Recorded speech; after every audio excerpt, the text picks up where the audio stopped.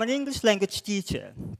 I'm teaching in the interior region of Sabah. It's a vocational school.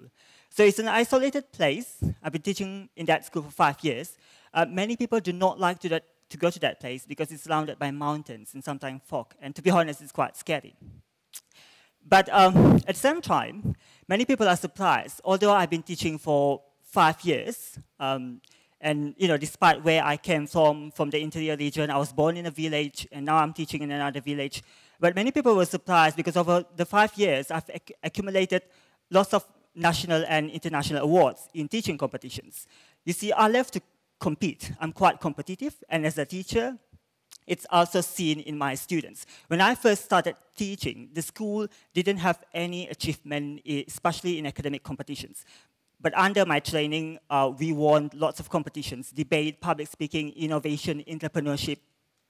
So because I always believe in developing students' potential. Now, I was in the top 50 finalists for Global Teacher Prize 2017. There were over 20,000 teachers in the world who applied, who competed for the award. So they narrowed it down to 50 finalists, and I was one of them. I was the first Sabahan, and I was the only Malaysian this year. Yeah, thank you.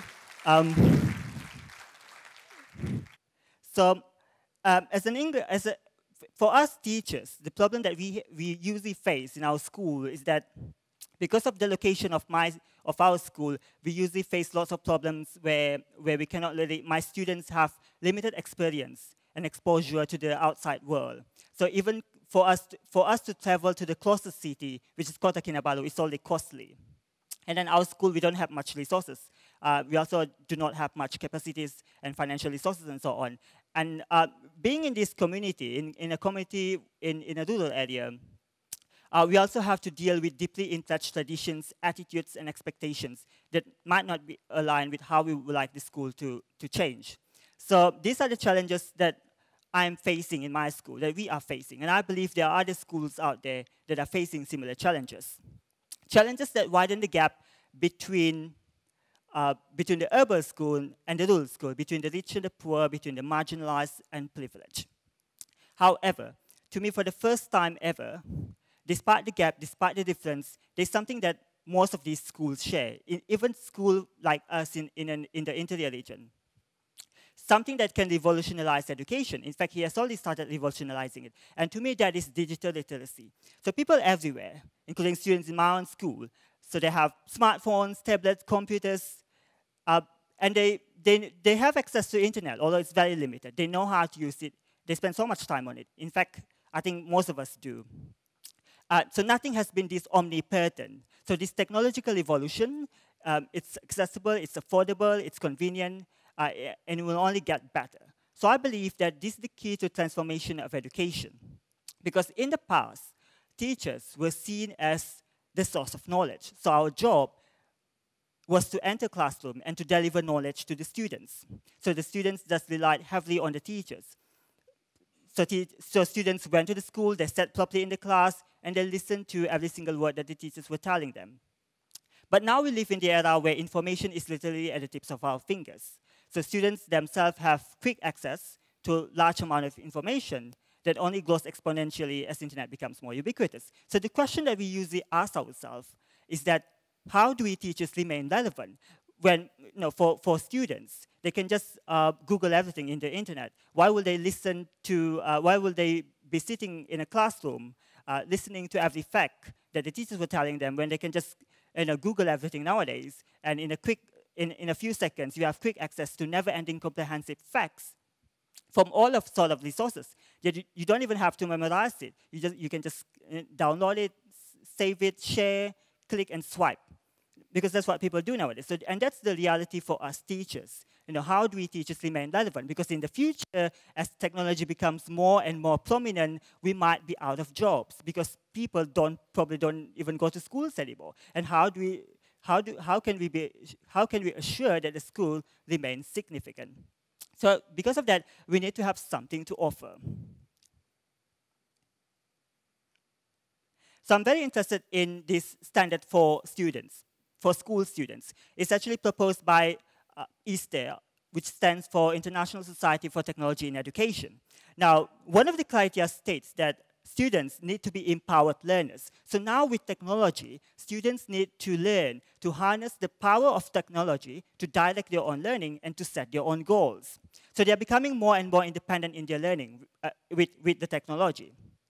Because technology, the truth is, it grants students the power to decide. They have the autonomy to choose how they're going to meet their learning goals, to explore and reflect upon the steps that they take, and produce different outcomes according to their preferences. And the most important thing about technology is that technology actually helps students to acquire transferable skills. Transferable skills means skills that you can apply with anything, with any new emerging technology. Every time there's a new technology, students are good in applying the skills that they learn so they can use any new technology that is emerging. So now students have become adaptable learners who can pretty much do anything. So they are no longer students like probably in the past where they depend so much on what teachers or anyone else train them to do. As for teachers, there's also an ISTE standard for teachers. So one of the standards for teachers is that we teachers, we need to be leaders. We need to seek to promote students' empowerment. So in schools, we don't tell students the what, because they know how to figure out the what. With technology, you can just pretty much Google anything. So our job is to help students discover how they can learn better and how they can apply what they learn in the school in the real world. So in 2016, I won an international teaching competition. It's called Teacher at My Heart. So there were 5 global winners. I was the only one from Asia. So I teach English language. I teach spelling, grammar, speaking, and writing. But the reason why I was selected as one of the 5 winners because I focused on developing my students' presentation skills and critical thinking skills. Skills that could empower them to develop and demonstrate their abilities and ideas. So the project is called HIVE, which stands for Highly Intellectual and Valiant Enthusiasts. So actually the name of the program, the project was inspired from an evil organization in DC Universe. So I was watching this television series and I heard about Hive, so I thought that was an interesting name. So I used it as the name for my project, but then I named it as something else, so Highly Intellectual and Valiant Enthusiasts. So the project acknowledges that every student has their passion that they would like to pursue, and then we also acknowledge that students have great minds, hence intellectual, and great hearts, hence valiant. So with this project, I use simple techniques such as Camper, Q-Matrix, 6 thinking maps. So these tools might be common, but with innovative applications, they can really be effective in fulfilling the criteria for 21st century learning, especially the concept of 4 Cs, where students need to be creative, critical, collaborative, and communicative. And in integrating technology into the classroom, it's also very important for us teachers to remind ourselves that technology has to enhance learning and not just to digitize learning, which means it has to help to increase the effectiveness of learning. So when students use technology, they actually learn better than they were before. So not in a way that it is just a replacement of paper. So previously they used papers, so now they use computers, and basically, it's pretty much the same, but then there's no difference in terms of effectiveness. So learning with technology, we need to make sure that it actually enhances the learning, but not just to merely digitize it.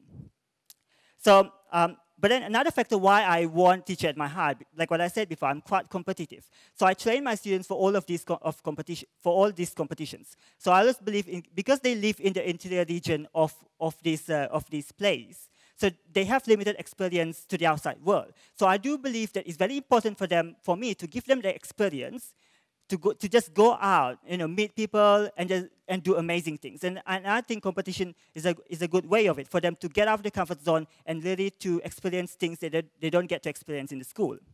One of the greatest memory that I ever had, when I first started teaching in 2012, I was assigned to train the debate team. So I was quite new at that time. I was naive. And when I trained the debate team, the students, they had lower English proficiency, and their attitude wasn't really the one that you expected. And I was quite upset with the students that I actually had, because I mean, the school, they never won any competition, especially debate competition. But then because I was assigned to do the job, so I was just, let's just do this. But then when we practice and we practice, and then we practice. So when the competition, when the day of the competition came, the students somehow, they did well. So they went from one round to another round, winning one round after another.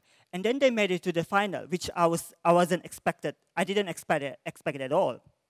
But the problem is, I made a mistake as a teacher. I underestimated them. I thought that they wouldn't be able to do it. I doubted them. So the mistake that I did was that, in a competition, you have lots of rounds, finals, you have final, semi-final. So we didn't practice for the final. And the final was on the next day. But because I could see some improvement, they really improved, and I was impressed with the improvement that they were able to make. So we decided to spend the whole night preparing for the final debate, and all the texts and so on, all the practice. So we didn't sleep. So on that particular day, that competition, the final took place. So my students were doing really well. They were killing it, and we thought we were winning it. But in a school debate competition back then, you can't make certain mistakes. And then my students, because they didn't have enough sleep and so on, just at the end of the debate, they were supposed to oppose the topic, and they said, we agreed with the topic. The person said, I agreed with the topic. And just like that, we lost the debate. So they cried, and I was so upset too. I was so sad because we could have done this. And I blame myself. I blame myself because it's my fault. We could have won it. They did very well. They worked very hard. But because I underestimated them, I thought they couldn't do it. I doubted them.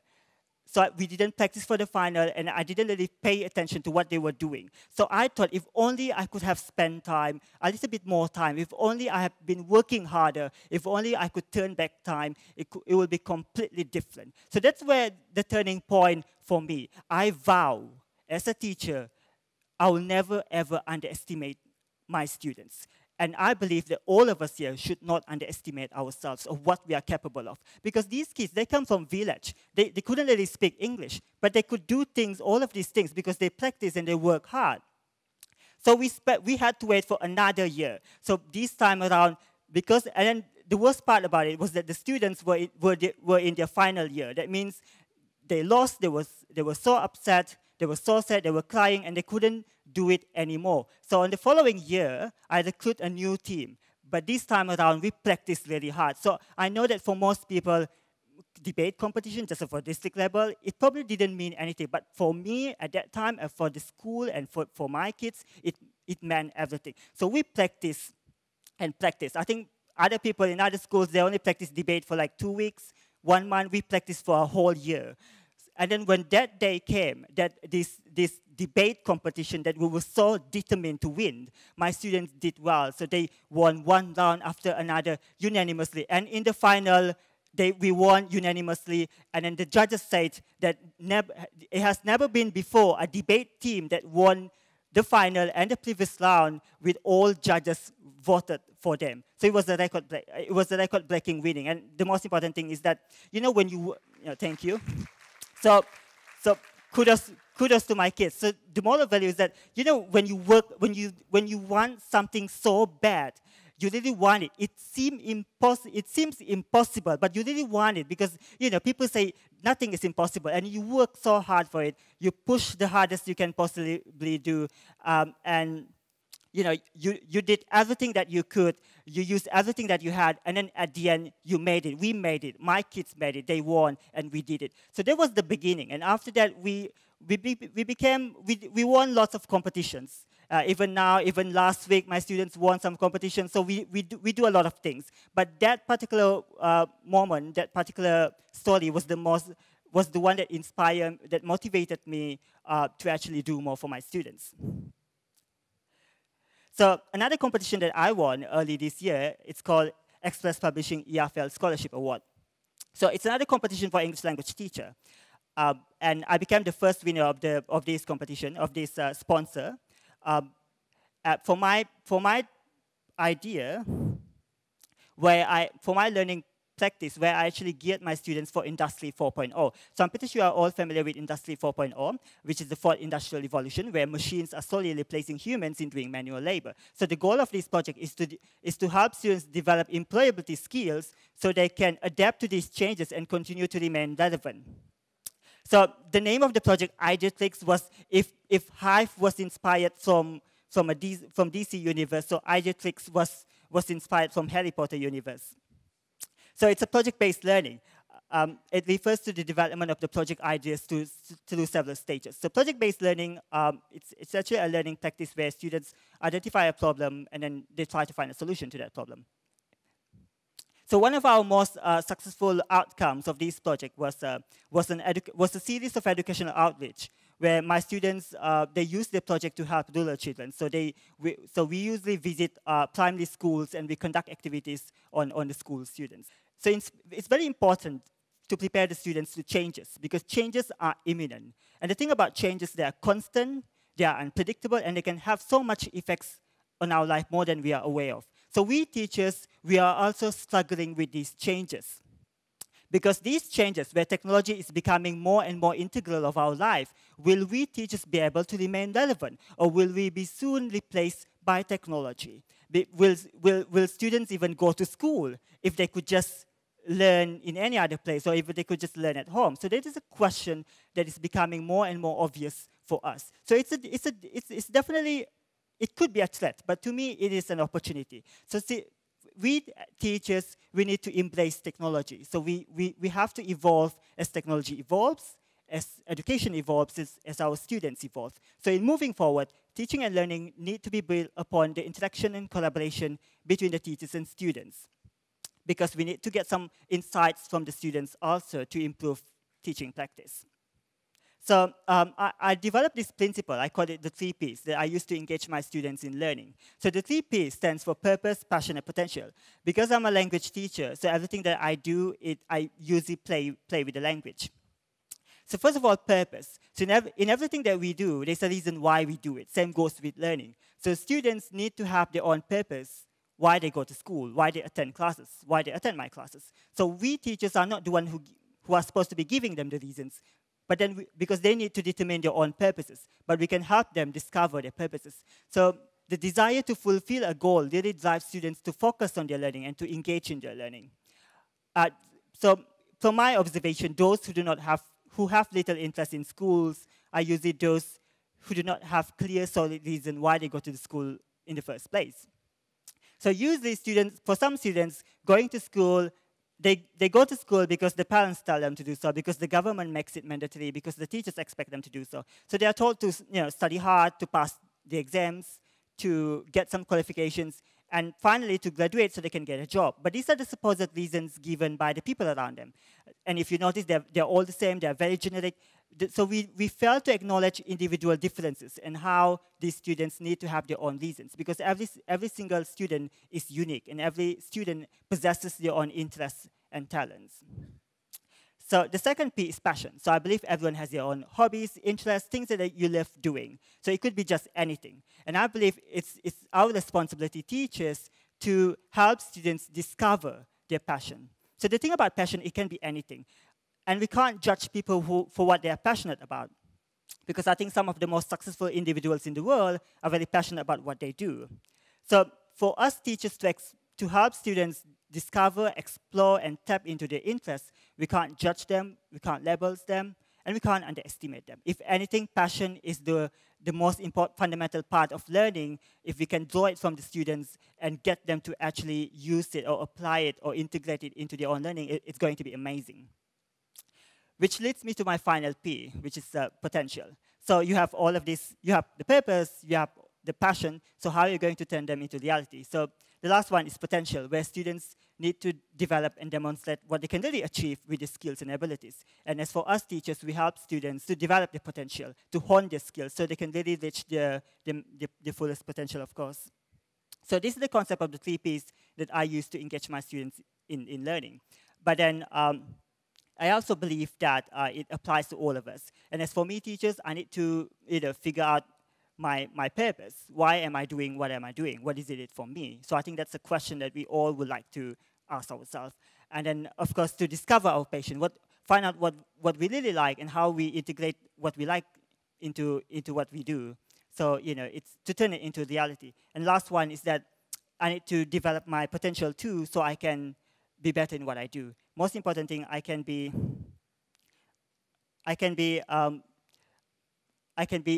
inspiring and aspiring and inspired individuals and help others become one. So what I'm trying to tell other people, and then especially my students and all of you, is that you never ever underestimate yourself. In everything that you do, you go it all out, you put your hearts and your minds into it, and whatever that happens, you're going to enjoy it, you're going to like it, you will not regret it. With that, thank you.